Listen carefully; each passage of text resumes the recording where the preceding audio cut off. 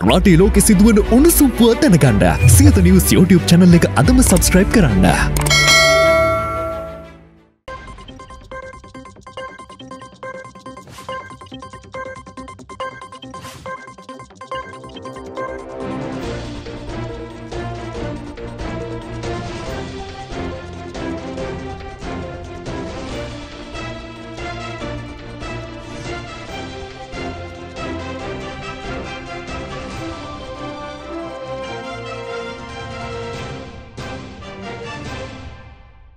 आयुबोवान කාලීන ප්‍රවෘත්ති වාර්තාකරණයේ ප්‍රමුඛයා සියත උදැසන ප්‍රවෘත්ති විකාශයයි මේ.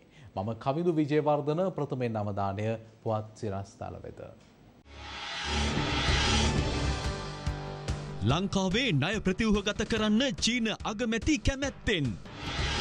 ඇමරිකාවේ සහයත් ශ්‍රී ලංකාවට. ආයෝජන තොරතුරු ඩිජිටල් කරන්න හදන ජනපති. හෙල්මට් මාරයින් මිනුවන් ගොඩත්.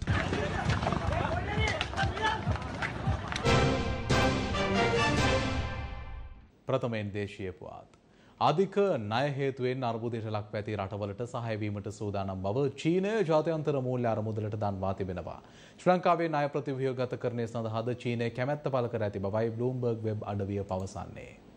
ණයමරින් පීඩාවට ලක්ව ඇති රටවලට සහාය පළ කරන බව චීනය පවසනවා. ඒ රට අග්‍රාමාත්‍ය ලී කීචුයාන් ජාත්‍යන්තර මූල්‍ය අරමුදලට දන්වා ඇත්තේ ණයමරින් පීඩිත රටවලට සහාය පළ කිරීමට බහුවාංශික පියවර ගන්නා බවයි. චීන අග්‍රාමාත්‍යවරයා මේ බව සඳහන් කර ඇත්තේ ජාත්‍යන්තර මූල්‍ය අරමුදලේ කළමනාකාර අධ්‍යක්ෂිකා ක්‍රිස්ටලිනා ජෝජියේවා සමග දුරකථන සංවාදයකට එක්වෙමින් සියලු පාර්ශ්ව ඒකාබද්ධ වෙමින් මෙම කාර්යයට උර දී යුතු බවද චීන අග්‍රාමාත්‍යවරයා සඳහන් කර තිබෙනවා. ශ්‍රී ලංකාව සහ පාකිස්තානයට ප්‍රධාන වශයෙන් ණය ලබා දෙන රටවන්නේ චීනයයි. ස්වෛරී ණය ප්‍රතිව්‍යුහගතකරණයේදී පෙරමුණ ගත යුතු පාර්ශ්ව පිළිබඳ මතවාද ඇති බවයි විදේශ මාධ්‍ය වාර්තා කර ඇත්තේ. ණය ප්‍රතිව්‍යුහගතකරණය පිළිබඳ චීනයේ විධිමත් සහතික වීමක් නොමැතිව වුවද ශ්‍රී ලංකාව සම්බන්ධයෙන් ඇපවීමට ජාත්‍යන්තර මූල්‍ය අරමුදල අවධානය යොමු කරමින් සිටි බවද පසුගිය මාසේ බ්ලූම්බර්ග් වෙබ් අඩවිය වාර්තා කර තිබුණා. එවැනි පසුබිමකයි ශ්‍රී ලංකාවේ ණය ප්‍රතිව්‍යුහගත කිරීමේ කාර්යයට චීනය සිය සහාය පළ කර ඇත්තේ. චීනයේ ද්විපාර්ශ්වික ණය වලින් 52%ක් බංකොලොත් භාවයට පත් රටවල් වලින් ලබාගත් ණය බවයි විදේශ මාධ්‍ය පෙන්වා දෙන්නේ. චීන ආනයන අපනයන බැංකුව හරහා එම රටවලට ණය ගෙවීමට ඇති කාලය දීර්ඝ කිරීමටද චීනය සූදානම් බව විදේශ මාධ්‍ය වාර්තාවන්හි සඳහන්. මේ අතර මෙරට අමරිකානු නියෝජ්‍ය තානාපති ඩග්ලස් සොනෙක් අද මහනුවරට පැමිණියා. ඒ මල්වතු අස්කිරි මහානායක ස්වාමින් වහන්සේලා බැහැදක ආශිර්වාද ලබා ගැනීමටයි.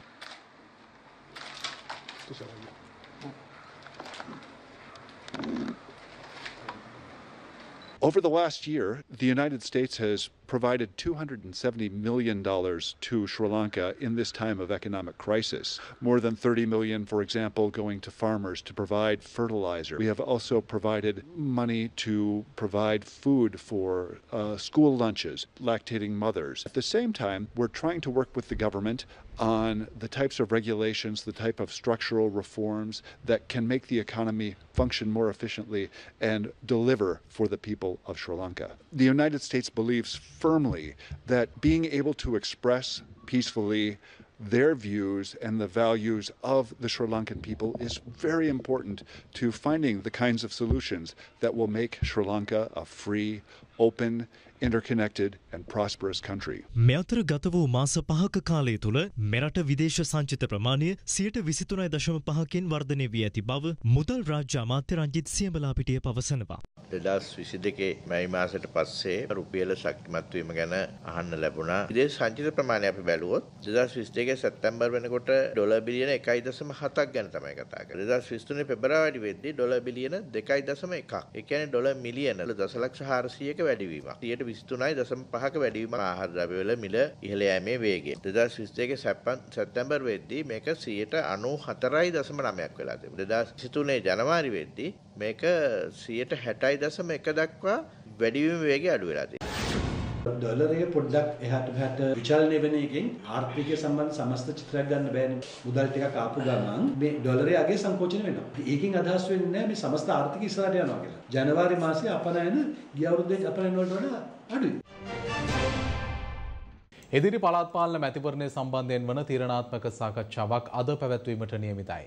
මැතිවරණයට අවශ්‍ය මුදල් නොලැබීම සහ අදාළ පහසුකම් ලබා නොදීම හේතුවෙන් මාර්තු 9 වනදා ඡන්දය පැවැත්වීමට නොහැකි බවට මැතිවරණ කොමිසම පසුගියදා දැනුම් දුන්නා. මැතිවරණ කොමිසමේ තීරණාත්මක සාකච්ඡාවක් පැවැත්වෙනවා. ඒ මැතිවරණ කොමිසමේ සමාජිකයින්ගේ සහභාගීත්වයෙන්. එහිදී පළාත් පාලන මැතිවරණය පැවැත්වෙන දිනය ඇතුළු මැතිවරණයේ ඉදිරි කටයුතු සම්බන්ධයෙන් සාකච්ඡා කිරීමට නියමිත බවයි මැතිවරණ කොමිසමේ සභාපති නීතිඥ නිමල් පුංචේවා ප්‍රකාශ කළේ. ඒ අනුව මැතිවරණයේ පැවැත්වෙන දිනය දිස්ත්‍රික් තේරීම් භාර නිලධාරීන්ට දැනුම් දෙනු ඇති. පළාත් පාලන මැතිවරණය මේ මාස 9 වනදා පැවැත්වීමට සූදානම් කර තිබුණත් නියමිත පරිදි එදින මැතිවරණය පැවැත්වෙන්නේ නැති බව මැතිවරණ කොමිසම පසුගියදා නිවේදනය කළා. ඒ අනුවයි මැතිවරණය පැවැත්වෙන දිනය ගැන හෙට සාකච්ඡා කිරීමට කටයුතු යොදා ඇත්තේ. මේ අතර පළාත් පාලන මැතිවරණයේ කල්දමන ලෙස ඉල්ලමින් ශ්‍රේෂ්ඨ අධිකරණයට රීට් පෙත්සමක්ද ඉදිරිපත් කෙරුණා. ඒ විශ්‍රාමික යුද හමුදා කර්නල්වරයෙකු විසිනුයි. අදාළ පෙත්සමද මේ මාස 11 වනදා කැඳවන ලෙසයි ශ්‍රේෂ්ඨ අධිකරණය පසුගියදා නියෝග කළේ. මැතිවරණයක් පැවැත්වීමට ආර්ථික පසුබිමක් නොමැති බවටයි ජනාධිපතිවරයා ප්‍රමුඛ රජය පසුගිය කාලයේ දිගින් දිගටම අවධාරණය කළේ. කෙසේ වෙතත් ජනාධිපතිවරයා පසුගියදා පාර්ලිමේන්තුව අමතමින් ප්‍රකාශ කළේ නීත්‍යානුකූල ලෙස මැතිවරණයක් ප්‍රකාශයට පත් කර නැති බවයි. ඡන්දය තියන්න සල්ලි නැහැ. සල්ලි තිබ්බත් ඡන්දය නැහැ කියලත් ජනාධිපතිවරයා එදා ප්‍රකාශ කළා. සියලු දෙනාට පිළිගත හැකි ආර්ථික තත්ත්වයක් රට තුළ නිර්මාණය කිරීමේ වගකීම Taman බාර ගන්නා බව විපක්ෂ නායක සජිත් ප්‍රේමදාස පවසනවා. පළාත් පාලන මැතිවරණය ඉලක්ක කරගනිමින් සමගි ජනබලවේගයේ සංවිධානය කළ තවත් ජනරැලියක් රත්නපුර ගොඩකවැලදී පැවැත්වුණා. ඒ විපක්ෂ නායක සජිත් ප්‍රේමදාසගේ ප්‍රධානත්වයෙනුයි.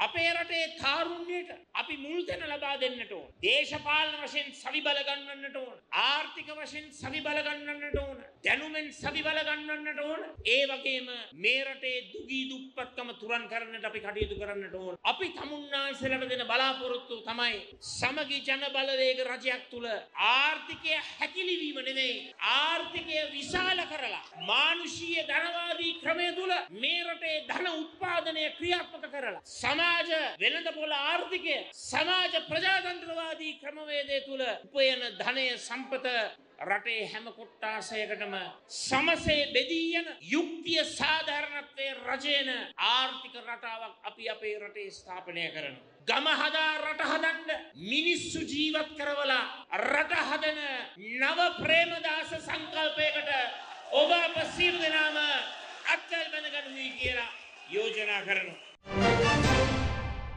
මාලිමාවේ ජයග්‍රහණය වටා ජනතා මතය ගොඩනැගී අවසන් බව ජනතා විමුක්ති පෙරමුණේ දේශපාලන මණ්ඩල සභික කේඩීලාල් කාන්ත ප්‍රකාශ කළා.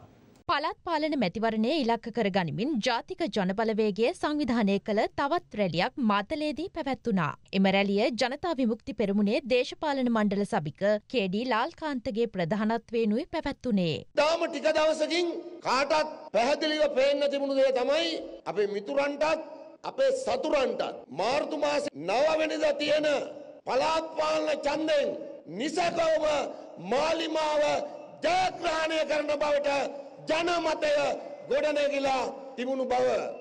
ඉතින් ඒ தත්ත්වය දැක්කට පස්සේ තමයි දැන් මේ රටේ තියෙන අලුත් தත්ත්වය නිර්මාණය වෙලා තියෙන්නේ. මාලිමාව දිනන තත්ත්වයක් නැත්තම් මේ අලුත් තත්ත්වය නිර්මාණය වෙන්නේ නැහැ. ඉස්සර වගේම යාළුවෝ අතර මේක මාරු කරගන්න පුළුවන්කමක් තිබ්බනම් මේ අලුත් දේශපාලන තත්ත්වය ඇති වෙන්නේ නැහැ. එහෙනම් වෙනදා වගේම ඡන්දේ හම්බ වෙනවා. ඒ ගැන කිසි සැකයක් නැහැ. මඩ සහ අවලාද යුගයක් ආරම්භ වෙලා තියෙනවා. ඒ මාලිමාව දිනට තැනට ආපු නිසා රටේ ජනතාව හොරු පන්නමු කියන තැනට සටන් පාඩේ පෙළ ගැහිලා ඒක බහුතර ජනමතය බවට පත් වෙලා ඒක මාලිමාවට ගහන කතරයක් බවට පත් වෙලා තිබ්බේ නැත්තම් මේ ඡන්දේ නෝ. එහෙනම් මේ ඡන්දේ නෝ. එහෙනම් අර හොරා වෙනුවට මේ හොරා තෝරගන්නවා. එච්චරයි. රටේ වත්මන් තත්ත්වය සම්බන්ධයෙන් ඇසුණු කතා දැන්. රජයේ මැතිවරණ තියන්න බයයි. පැහැදිලිව ආණ්ඩුවේ ජනප්‍රියතාවය 108යි. මේ මැතිවරණය ලබා ගන්න අපිට ලංකාවේ යන්න තැනක් නැහැ. ඒකයි අවසනාන්ත තත්ත්වය. මේ මැතිවරණයෙන් පස්සේ ආණ්ඩුවට සිද්ධ වෙනවා.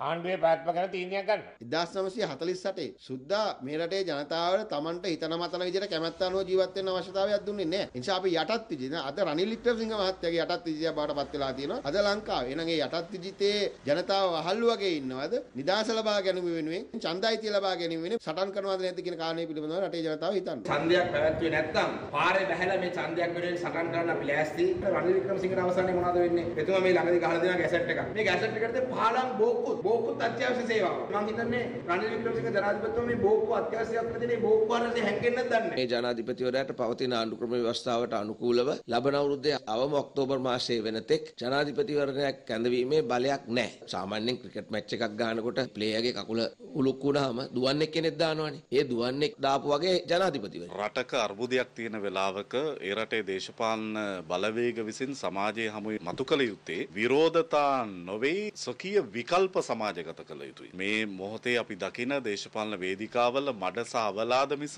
විකල්ප විසඳුම් පිළිබඳ සංවාදයක් අපි දකින්නේ නැහැ. ඊටාම තීරණාත්මක මොහොතක තමයි අද මේ රට තිබෙන්නේ. මේ මොහොතේදී මේ වැඩ වර්ජනයේ සාර්ථක වෙනවද අසාර්ථක වෙනවද කියන එක නෙවෙයි. මේ වෙලාවේදී එක්කෙනෙක් හරියට වැඩ කරන්නේ නැත්නම් මේ රටට අමාරු වෙනවා. බදු ගහන එක සියලු දෙනාටම ගහලා තියෙනවා. ඇමතිවරුන්ටත් ගහලා තියෙනවා. අපේ ඉන්ධන එව්වටත් ඔක්කොටම බදු ගහලා තිබෙනවා. තෙක් කාලයක් මේ රටේ රාජ්‍ය සේවකයෝ භුක්ති විඳපු විශ්‍රාම වැටුප් අයිතියට අත තැබීම ඉතාම මරණීය ප්‍රහාරයක් මේ රටේ වැඩ කරන ජනතාවට එල්ල කරන රටේ වැඩිහිටි ජනගහනයේ විශාල වෙන යුගයක මේක කරන්නේ. මේ ඔක්කොම සම්මත වෙලා මිනිස්සුන්ව ඩෝසර් කරන් මේ ආණ්ඩුවේ ප්‍රතිපිළිවෙත යනවා. මේ IMF වැඩපිළිවෙල ඉස්සරහට යනවා. මහින්ද රාජපක්ෂ මහත්තයා උත්තර අවුරුදු 70 ගණක් වෙලා 78ද කොහෙද වෙලා ඔය කඹුර ඉන්න මොකටද? නාමල් අතරම බැට් එක දීලා යන්න. චමල් කාටද දෙන්නේ? ශෂීන්ද්‍ර. ජීවන් දුවට. බැලුවොත් එහෙම හරි කලාතුරකින් තමයි පිටින් කෙනෙක් ඇවිල්ලා තින්නේ. ඔක්කොම බැට් එක දීලා නදන්නේ තමන්ගේ පුතාට, දුවට, බෑනට, ලේලිට. ඇයි මේ? ඒක ඒගොල්ලන්ට බිස්නස් එක. තමන්ගේ ඊළඟ පරම්පරාවට සලස්වදලා තියෙනවා. ඩෝසරේ නතර කරගත්තට අරගල ඉවර වෙන්නේ නැහැ. මේ ඩෝසර් එන්නේ මහා තඩි ගුරුත්ව කේන්ද්‍රයක් එක්ක එන්නේ. මේකට යුක්තිය සාධාරණත්වය ඔක්කොම ඇබ්සෝබ් කරලා ගන්න කළු කුහරකට වගේ. නීති ඉස්සරහා සමානතාවය ගැන කතා කරලා දෙක නීතිඥෙක් මට කිව්වා දෙපැත්තෙම ඉන්නේ PC ලා එනිසා සමානයි කියලා. කවුද PC? ධනවතාගේ පැත්තක ඉන්න ප්‍රෙසිඩන්ට්ස් කවුන්සිල්. දුප්පතාගේ පැත්තක ඉන්න පොලිස් කොන්ස්ටබල්. දෙගොල්ලොම PC. ආයෝජන තොරතුරු අවශ්‍ය ඕනෑම පාර්ශවයක් වෙත පහසුවෙන් සහ කඩිනමින් ලබාගත හැකි වන පරිදි ඩිජිටල් කරණය කිරීමට ජනාධිපති රනිල් වික්‍රමසිංහ උපදෙස් ලබා දී තිබෙනවා. ආයෝජන ප්‍රවර්ධන සඳහා ඉදිරිපත් කර ඇති 2023 අයවැය යෝජනා ක්‍රියාත්මක කිරීම සහ ඉඩම් කාර්යක්ෂම භාවිතය පිළිබඳව 2023 අයවැය යෝජනා ක්‍රියාත්මක කිරීමේ ප්‍රගති සමාලෝචනය සඳහා සාකච්ඡාවක් පැවැත්වුණා. ඒ ජනාධිපති රනිල් වික්‍රමසිංහගේ ප්‍රධානත්වයෙන් ආයෝජන තොරතුරු අවශ්‍ය ඕනෑම පාර්ශවයක් වෙත පහසුවෙන් සහ කඩිනමින් ලබාගත හැකි වන පරිදි ඩිජිටල් කරණය කිරීමටයි ජනාධිපතිවරයා උපදෙස් ලබා දුන්නේ. මෙරට ආයෝජන අවස්ථා දිරිගැන්වීම සහ ප්‍රවර්ධනය එහි අරමුණ වන අතර ඒ තුළින් නව ආයෝජන අවස්ථා පහසුවෙන් හඳුනා ගැනීමට ආයෝජකින්ට අවස්ථාව උදාවන බවද ජනාධිපතිවරයා පෙන්වා දුන්නා. රජයේ ආයතන සහ දෙපාර්තමේන්තු සතුව භාවිතයට නොගෙන පවතින රජයේ සතු ඉඩම් ප්‍රමාණය කඩිනමින් හඳුනා ගැනීම සහ එම හඳුනාගත් ඉඩම් පිළිබඳව තොරතුරු ඇතුළත් දත්ත ගබඩාවක් ස්ථාපිත කිරීමේ අවශ්‍යතාවයද ජනාධිපතිවරයා මෙහිදී පෙන්වා දී තිබෙනවා. මේ අතර මින්නේරිය බටු ඔය ප්‍රදේශයේ ඉදි කරන ලද විදුලි යතුරු පැදි සහ ත්‍රිරෝද රථ කර්මාන්ත ශාලා විවෘත කිරීමේ අවස්ථාවට අද ජනාධිපති රනිල් වික්‍රමසිංහ එක් වුණා.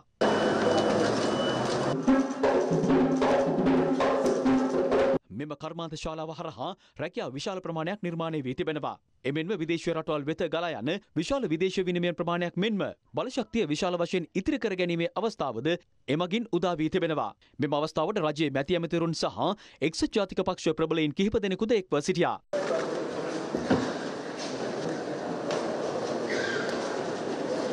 මේ අතර සුබසාධන ප්‍රතිලාභ මණ්ඩලයට අනුව සුබසාධන ප්‍රතිලාභ සඳහා සුදුසුකම් ලත් පුද්ගලයන් හඳුනා ගැනීමේ දත්ත සමීක්ෂණය මාර්තු මාස 31 වනදා අවසන් වීමට නියමිත බව ජනාධිපති මාධ්‍යංශය පවසනවා. නියමිත දිනට පෙර දත්ත සැපයීමට අපොහසත් වීම ප්‍රතිලාභ අහිමි වීමට හේතුවක් විය හැකි බවත් ශ්‍රේෂ්ඨ නිලධාරීන්ට නිවැරදි හා කාලෝචිත දත්ත ලබා දෙන ලෙසටත් අයදුම්කරුවන්ගෙන් ඉල්ලා සිටින බවයි ජනාධිපති මාධ්‍යංශය පැවසුවේ. ඉහළ ගිය විදුලි බිලට එරෙහිව තවමත් රට පුරා විරෝධතා පවතිනවා. ලබන 9 වනදා මීට එරෙහිව දැවැන්ත උද්ඝෝෂණයක්ද සංවිධානය කර ඇති බවයි වාර්තා වන්නේ. ඉහළ ගිය විදුලි බිලට එරෙහිව එළමෙන 9 වනදා විරෝධතාවයක් පැවැත්වීමට වෘත්තීය සමිති බහුජන සංවිධානය සැලසුම් කර තිබෙනවා. අනීතික විදුලි බිල වැඩි කිරීම අකුලගනු ගෙවන්න බෑ. 9 වෙනිදා පැහැදිලි උද්ඝෝෂණයක් තියෙනවා කොටුව දුම්රිය පොලිස් රිපිටර්. අපි 7 වෙනිදා විදුලි බල මණ්ඩලයේ සාමාන්‍යකාරියතුරු බලවතුන්ට ලිපියක් මගින් දෙනවා. සීල වෘත්තීය තන්ත්‍රය අත්සන් කරලා විදුලි බිල එව්වට ගෙවන්න බෑ. අපි මේ වැඩි කරපු හොර විදුලි බිල අකුලා ගන්නතුරු ජනතාව ගෙවන්න බෑ. ගෙවන්නේ නෑ. ඒකින්ද 9 වෙනිදා විරෝධතාවය තියෙනවා. විදුලි බල මණ්ඩලයට නිත්‍ය වශයෙන් ලිඛිතව දැනුම් දෙනවා. අපි ගෙවන්නේ නෑ හොර විදුලි බිල. සර් රටපුරා ජනතාවගෙන් අපි ඉල්ලා හිටනවා ඊට එරෙහිව මහජන ප්‍රතිචාරය කැඳවීමේ දිනේ බවට හම්බෙන්න පත් කරගමු. මහජන අරගලයක් ගොඩනගමු ලයිට් බිලට විරුද්ධව කියලා අපි ඉල්ලා හිටියා. ඉතිරි මාසෙ දරා ගන්න බැරි බිලක් එන. මේ වෙනකොට අපි සියලුම වෘත්තීය සමිති, බහුජන සංවිධාන දෙවිදෙනා එක්කව කරලා මේකට එරෙහිව දැවන්ත ක්‍රියාමාර්ග ගන්න තීරණය කළා තියෙනවා. ඒ අනුව අපි එළඹෙන 9 වෙනිදා දවල් 12ට කොටුවේදී දැවන්ත උද්ඝෝෂණයක් සංවිධානය කරන්න බලාපොරොත්තු වෙනවා. ජනතාව සමග ආණ්ඩුවට හිතන වැඩ කරන්න දෙන්න අවශ්‍යතාවයක් නැහැ. මේ අතර පෞද්ගලික විදුලි බලාගාරයකින් අධික ලාභයක් උපයාගෙන ඇති බවට අද විදුලිය පාවිච්චි කරන්නන්ගේ සංගමය හෙළිදරව්වක් සිදු කළා. මේ ඒස් ඇම්බිලික් පිටිය කියන බලාගාරය 2005 තමයි ගිවිසුම් ගත වෙන්නේ. පළමුවෙන් අවුරුදු 10කට. එහෙනම් 2015 මේ ගිවිසුම් අවසන් වෙනවා. දාල සමාගමට වාසිදායක වෙන විදිහට තමයි මේ ගිවිසුම් සකස් කරලා තියෙන්නේ. මේ පළවෙනි අවුරුදු 10 තුල මේ ආයතනය ලාභ ලබලා තියෙනවා රුපියල් බිලියන 8.6ක්. යෙදමට සාපේක්ෂව ගත්තොත් 511ක ලාභයක්. කොහොමද ගේම් එක? මේක දේශීය සමාගමක්. හැබැයි මේකට ගෙවීම් කරන්නේ ඩොලර් වලින්. මේ ගිවිසුම් කාලය ඉවරුනහම මේක රජයට මිලදී ගන්න කියලා ඇරයුම් කරන්න ඕන. එහෙම වාසිදායක ගිවිසුම් මේක ඇතුලේ නැහැ. රටට අවාසිදායක ගිවිසුම්. එහෙනම් මේ අය වහාම හොයලා බලලා දඬුවම් පමුණුවන්න කටයුතු කරන්න ඕනේ. මේ අනපනක් තියෙනවා. ඇයි ආණ්ඩුවේ නිලධාරීන් මැලිකම් දක්වන්නේ? එහෙනම් ඒ අයටත් මේවෙන් සන්තෝෂම් එනවායි කියලා තමයි අපිට හිතින්න වෙන්නේ. මේ ඒස් පව බලාගාරයට දීලා තියෙන මුදල් තොගේ ගත්තොත් සම්පේෂණ පද්ධති දෙක හදන්න තියෙන මුදල වගේ 11 ගුණයක් සහ 13 ගුණයක් වැය කළා තියෙනවා. මේ අය ලාභාංශ අරගෙන තියෙනවා 25ක් 128ක්. සුද්ධ ලාභය වෙනුවෙන් ප්‍රාර්ථන ප්‍රතිලාභ දීලා තියෙනවා 234 අරගෙන තියෙනවා. මේ වගේ ලාභ ගන්න ආයතනයක් ලංකාවේ හොයාගන්න නැහැ. හැබැයි විදුලි වල මණ්ඩලයේ පාඩුයි. මහජන උපයෝගිතා කොමිසම සඳහා නියෝජ්‍ය සභාපතිවරයෙකු පත් කර තිබෙනවා. එහි සභාපති ජනක රත්නායකගේ අත්සනින් යුතුවයි මෙම ලිපිය නිකුත් කර ඇත්තේ. එය අනුව SG සේනාරත්න ආද සිට ක්‍රියාත්මක වන පරිදි මහජන උපයෝගිතා කොමිසමේ නියෝජ්‍ය සභාපතිවරයා ලෙස පත් කර තිබෙනවා. බිත්තර නිෂ්පාදකින්ගේ සංගමේ සභාපති සරත් රත්නායකට එරෙහිව පාරිභෝගික කටයුතු පිළිබඳ අධිකාරිය නඩු පවරා තිබෙනවා. ඒ වැඩිමිලට බිත්තර අලෙවි කිරීමේ චෝදනාව මතයි. කුරුණෑගල දිස්ත්‍රික්කයේ කොබේගනේ මිරිහානේ ගම අවුලේ ගම බිංගිරේ යන ප්‍රදේශවල පාරිභෝගික කටයුතු පිළිබඳ අධිකාරිය වැටලීමක් සිදු කළා. ඒ වැඩිමිලට බිත්තර අලෙවි කරන ගොවිපළවල් සොයායි. ඒ අනුව හල්මිල්ල වැව අවුලේ ගම ඉහළ කුඹුක් වැව සහ කොබේගනේ යන ප්‍රදේශවල පවත්වාගෙන ගිය මහා පරිමාණ ගොවිපළක් සහ මධ්‍ය පරිමාණ ගොවිපළ 3කට නීතිමය පියවර ගැනීමට පාරිභෝගික කටයුතු පිළිබඳ අධිකාරිය කටයුතු කර තිබෙනවා. එම වැටලීම් සිදු කළ ගොවිපළ අතර සමස්ත ලංකා බිත්තර නිෂ්පාදකින්ගේ සංගමේ සභාපති සරත් රත්නායකට අයත් කොබේගනේ ප්‍රදේශයේ පිහිටි ගොවිපළකට එරෙහිවද නීතිමය පියවර ගෙන තිබෙනවා. වැඩිමිලට බිත්තර අලෙවි කිරීමේ චෝදනා මතයි ඔහුට එරෙහිව නීතිමය පියවර ගෙන ඇත්තේ. ඔහුගේ ගොවිපළෙන් වැඩිමිලට බිත්තර අලෙවි කරන බවට පාරිභෝගික කටයුතු පිළිබඳ අධිකාරියට ලද තොරතුරක් මතයි එම ගොවිපළ වැටලීමට කටයුතු කර ඇත්තේ. මේ අතර බිල්පත් සහ තොරතුරු ළඟ තබා නොගැනීමේ චෝදනා යටතේ සෙසු බිත්තර ගොවිපළ වලට නඩු පවරා තිබෙනවා. මෙහිදී ගොවිපළ හිමිකරුවන් අපමත මුදා හැරීමටයි කටයුතු කර ඇත්තේ. මේ අතර ඉන්දියාවෙන් මෙරටට ආනයනය කෙරෙන පළමු බිත්තර තොගය මේ සතියන්තයේදී මෙරටට ළඟාවීමට නියමිත බව රාජ්‍ය වාණිජ නීතිගත සංස්ථාවේ සභාපති ආසිරි වලිසුන්දර ප්‍රකාශ කර තිබෙනවා. එම බිත්තරයක් රුපියල් 30කට අලෙවි කරන්නේ ආහාර නිෂ්පාදකින්ට පමණක් බවයි ඔහු වැඩිදුරටත් ප්‍රකාශ කර ඇත්තේ. හෙල්මට් චණ්ඩි අද ලංකාවේ බිහි වෙලා ඉන්න අලුත්ම චණ්ඩි පරපුරයි. සුළු මත ගැටුමකදී පවා යතුරු පැදි හිස් ඇසුම් වලින් අමානුෂික ලෙස මිනිස්සුන්ට පහර දෙන පුද්ගලයින්ට එරෙහිව ක්‍රියාත්මක වන නීතිය කුමක්ද? අලුතින්ම බිහි වූ තවත් හෙල්මට් චණ්ඩි පිරිසක් පිළිබඳ තොරතුරු මිනුවන්ගොඩින් අපට වාර්තා වුණා. යතුරු පැති හිස් වැසුම් නැතිනම් හෙල්මට් චණ්ඩීන් ගැන මේ දිනවල අපේ රටේ විවිධ ප්‍රදේශවලින් තොරතුරු අසන්නට දකින්නට ලැබෙනවා. ඉවක් බවක් නැතුව පාරේ ධාවනය කරන යතුරු පැදි අද වන විට මග මරුවෙක් බවටත් පත් වෙලා. ඇතැම් විට මේ යතුරු පැදි පදවන තරුණ පිරිස් වෙත උපදේශයක් අවවාදයක් ලබා දෙන්නට යාමත් ජීවිතයත් මරණයත් අතර සටනක් වී තිබෙනවා. අනතුරුදායක ලෙස එලෙස යතුරු පැදි පැද වූ තරුණින් පිරිසකට උපදෙස් ලබා දීමට ගොස් බණ්ඩාරගම ප්‍රදේශයේ එක්දරු පියෙකුට තමන්ගේ ජීවිතයත් අහිමි වුණා. යතුරු පැදි අනතුරකදී හෝ මත ගැටුමකදී පවා ඇතැම් තරුණ කණ්ඩායම් හෙල්මටය භාවිතා කරමින් පහර දෙමින් ඉතා ප්‍රචණ්ඩකාරී ලෙස හැසිරෙන දර්ශන මේ වන විට සමාජ මාධ්‍ය ඔස්සේ පළවෙමින් පවතිනවා. ඊයේ දිනෙත් මිනුවන්ගොඩ දෙවලපොළ ප්‍රදේශයේදී පියෙකුට සහ පුතෙකුට පිරිසක් විසින් තියුණු ආයුධයකින් පහර දී පසුව හෙල්මට් වලින් අමානුෂික ලෙස පහර දෙන අයුරු දැක්වෙන වීඩියෝවක් මේ වන විට අප වෙත ලැබී තිබෙනවා.